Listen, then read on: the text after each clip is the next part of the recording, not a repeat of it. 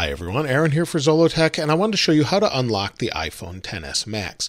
Currently I have an AT&T SIM card in here. You can see it's saying AT&T my account. For some reason I don't have a very good signal right now, and that might be part of the XS and XS Max issues, but I wanted to show you how to unlock this so you can use it on any GSM carrier worldwide. Now I've partnered with the unlocking company to show you how to do this, and the first thing we need to do with our phone is get the IMEI number, and we do that by going to the phone dialer. So we'll go here. Now we want to dial *#06#, and that will give us the IMEI number. So we need to take this number and we'll go to the unlockingcompany.com using this number so we can get this unlocked. So let's do that now. We're at the unlockingcompany.com, and the first thing we need to do is select our manufacturer. So in this case we'll select Apple, and then we'll select our model and the iPhone XS Max. So we'll go ahead and click Unlock Now. On this page we need to select the country we purchased it from. So for me it's the United States, and then the carrier, which is AT&T in this case. So we'll go ahead and click Next. And here is where we enter the IMEI number that we received earlier. We'll put in that, our name, and our delivery email, and here's the price. And this price can vary depending on the country and the carrier, and you'll see it says 1 to 5 days is for the average delivery time. This sometimes can take a little bit longer, other times it takes only 1 day, so it just depends on which carrier again and which phone. So let's go ahead and put in that information and click Order Now.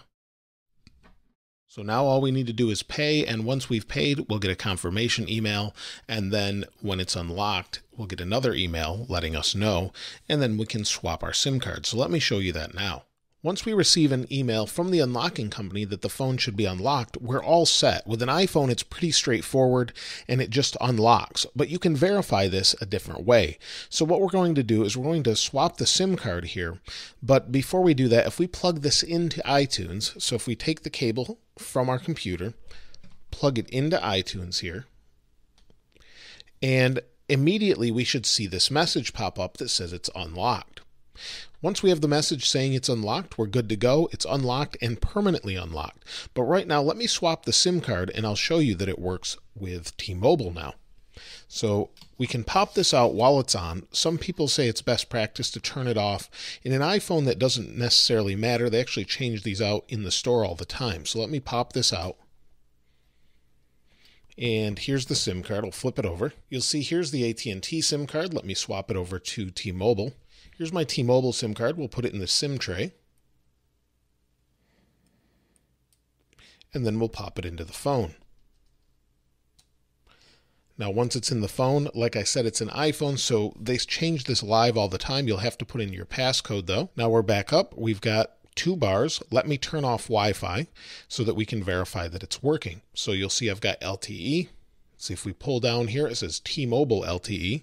And let's see if we can go to my website. I'm at my website. We can go through this. Maybe we'll pick this one.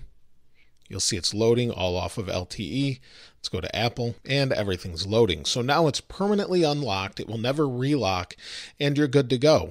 So it's pretty simple and straightforward, especially with an iPhone, and that's pretty much it. Let me know if you have any other questions. I'll link to the unlocking company in the description below. If you haven't subscribed already, please subscribe and like. As always, thanks for watching. This is Aaron. I'll see you next time.